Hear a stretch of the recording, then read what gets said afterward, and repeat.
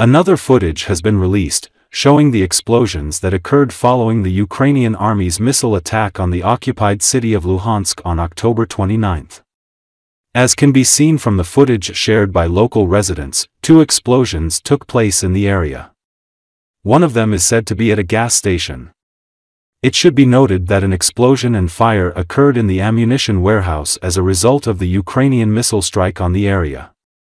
Residents who shot the footage said those in the area fled after the first explosion.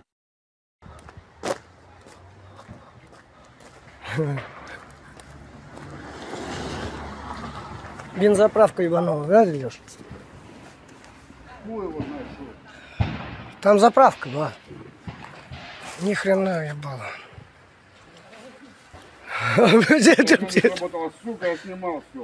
Не сработало? Охренеть, вот эта красота была, блядь.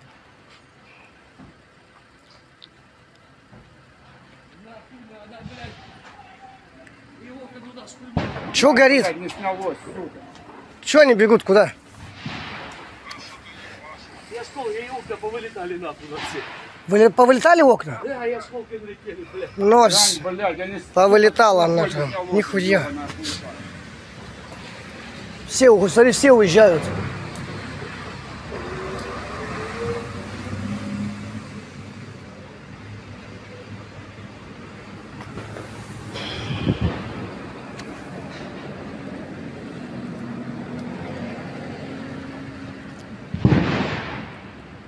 Вон летит, аж свои куски летят.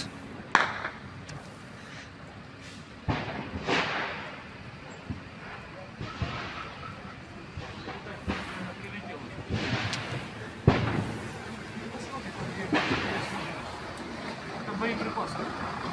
8 медицинских работ. Под снарядами. Это крайне возле вышки надо. Вон бегут все люди. Еще разок въебало.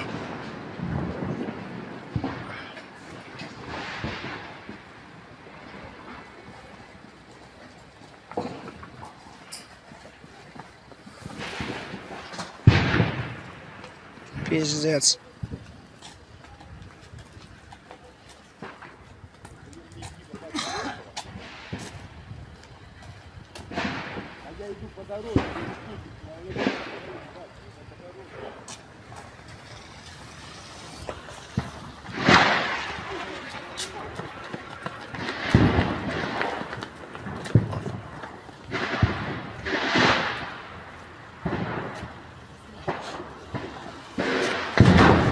Блядь.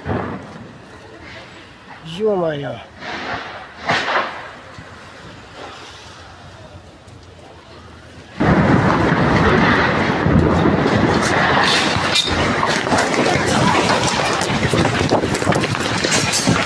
Ебать!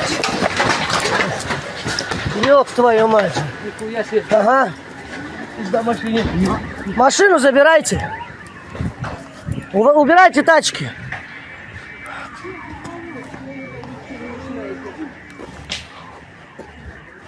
Охренеть.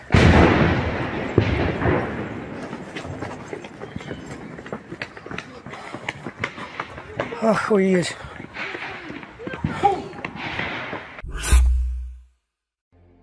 South Korea and U.S. forces conducted a joint military exercise on Wednesday, amid escalating tensions with North Korea following reports that Pyongyang has sent troops to Russia. The drills took place at a live-fire training complex in Pocheon, northeast of Seoul. AH-64E Apache helicopters of the U.S. Army participated in the exercise with the South Korean Army's 901 Aviation Battalion. The Allies have been stepping up their cooperation in security and defense as North Korea continues to ramp up hostilities by testing new weapons and dispatching troops to Russia to support its war with Ukraine. Officials from Seoul and Washington said last week that 3,000 North Korean troops have been deployed to Russia and are training at several locations. South Korean officials said North Korea eventually aims to send a total of 10,000 troops to Russia.